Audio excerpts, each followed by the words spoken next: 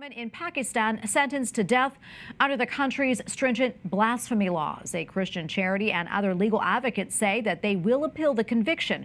Former nurse Shagufta Kiran, a mother of four, was also fined $1,000. She is accused of sharing comments on social media that were disrespectful of the Prophet Muhammad. Her lawyers say the Christian woman did not write the content that was later shared in a group called Pure Discussions.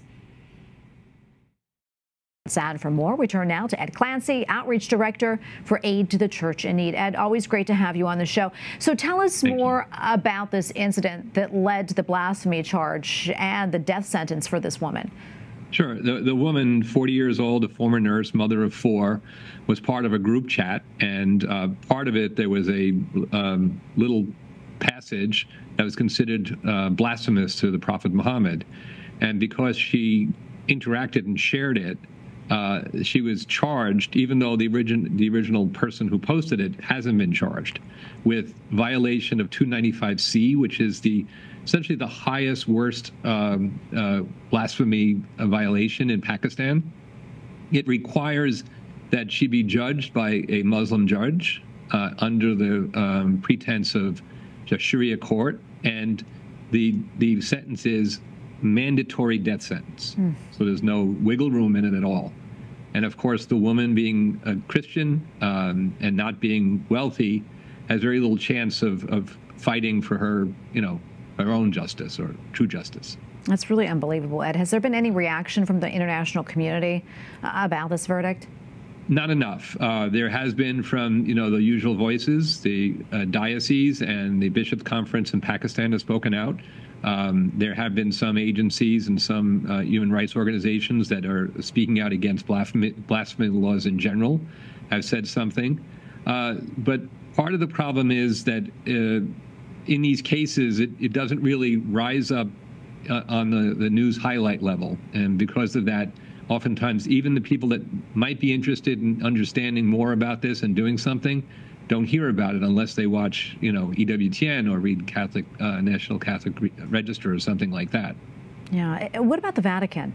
Has the Vatican spoke out about this? Well, there is always the diplomatic relationships that happen, and so while there hasn't been an explicit statement yet, forcefully speaking out in any way for her, there is work to do something to help her.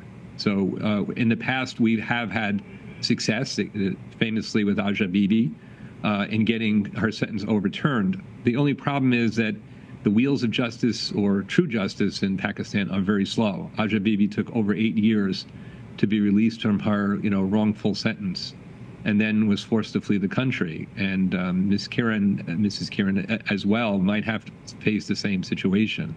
But the first steps are to get the appeal and to get the courts to hear it. It's going to have to go to the Supreme Court, and really for any chance of her getting released. Yeah, Ed, what can we, as Catholics and the faithful, do to help in this situation, if anything at all? Well, first and foremost, prayer has its effect. It's the first and most important thing, in a sense. But then to speak up, just as we are talking about this now, it's not high priority news, but so people have to hear about it, maybe word, mouth to mouth, person to person.